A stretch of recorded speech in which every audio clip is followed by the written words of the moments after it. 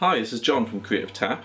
Now in this video we're going to be discussing the hypodermic needle theory and what exactly that is. So before we discuss the actual theory, I just want to kind of get our heads around what a hypodermic needle is. Now a hypodermic needle is essentially like a medical needle which is used to inject a patient with some antibodies or well, anything really, anything that a patient needs, they inject them with. So how does this transpire into an audience theory? Well, it's a way of understanding the passive audience theory. If you don't know the difference between passive and active audiences, I suggest you check that video out. The link will be below in the description, and then you can pop back to this.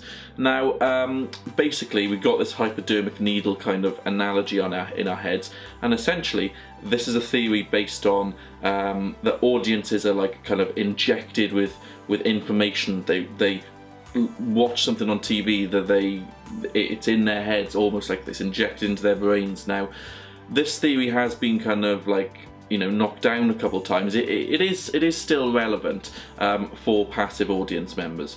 So an example of the hypodermic needle theory, we're going to discuss one from the 1930s, which is a really interesting one.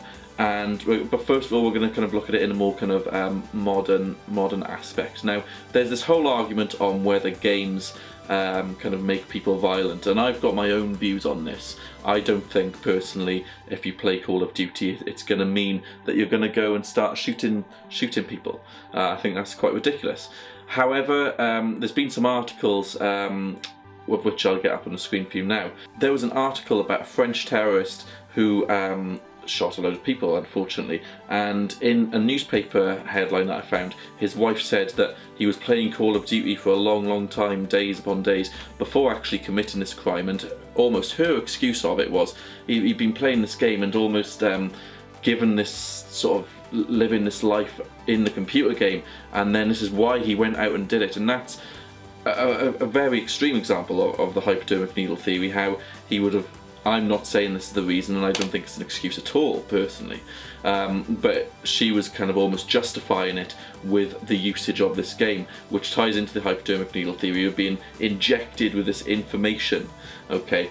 And that was her reasoning for it. But another interesting aspect of looking at this is from Orson Welles' War of the Worlds in the 1930s. So in the 1930s, a real-life broadcast on the radio was, well, broadcast over the airwaves about a alien invasion, these people from Mars coming to invade the world.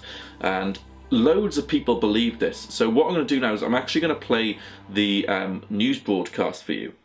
We now return you to Carl Phillips at Grover's Mill. Ladies and gentlemen, am I on? Ladies and gentlemen, here I am, back of a stone wall that adjoins Mr. Wilmot's garden. From here, I get a sweep of the whole scene. I'll give you every detail as long as I can talk and as long as I can see. More state police have arrived. They're drawing up a cordon in front of the pit. About 30 of them. No need to push the crowd back now. They're willing to keep their distance. The captain's conferring with someone. Can't quite see who. Ah, yes, I believe it's Professor Pearson. Yes, it is. Now they've parted, and the professor moves around one side, studying the object, while the captain and two policemen advance with something in their hands. I can see it now. It's a white handkerchief tied to a pole. Flag of truce. If those creatures know what that means, what anything means. Wait a minute, something's happening. Humped shape is rising out of the pit. I can make out a small beam of light against a mirror. What's that? There's a jet of flame springing from the mirror, and it leaps right at the advancing men. It strikes them head on. Oh, Lord, they're turning into flames. Now the whole field's caught up by the woods, the barns, the gas tanks for the automobiles, spreading everywhere. Coming this way now, about 20 yards to my right. Ladies and gentlemen, due to circumstances beyond our control, we are unable to continue the broadcast from Grover's Mill. So after hearing that, back in the 1930s, there was a lot of widespread panic because people literally absorbed this information and believed it to be true. A more recent version of this would have been the Millennium Bug in the year 2K. There was a lot of hype about computers that were going to crash and almost take over the world, sort of Minority Report style. And people believed this because when the clock changed from 1999, sorry, the date changed from 1999 to 2000, people just had it in their heads that this was going to be the end of the world.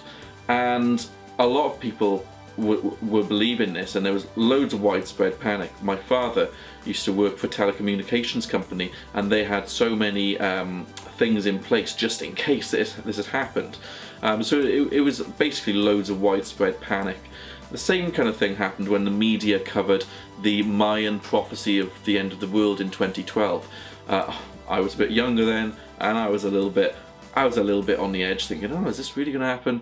But it's basically, if it's been in the media and you're kind of a passive audience member, it's that almost that analogy of somebody injecting you with this information, and you're thinking, right, this is going to happen, or this is absolutely true. And it doesn't have to be all this kind of political news thing.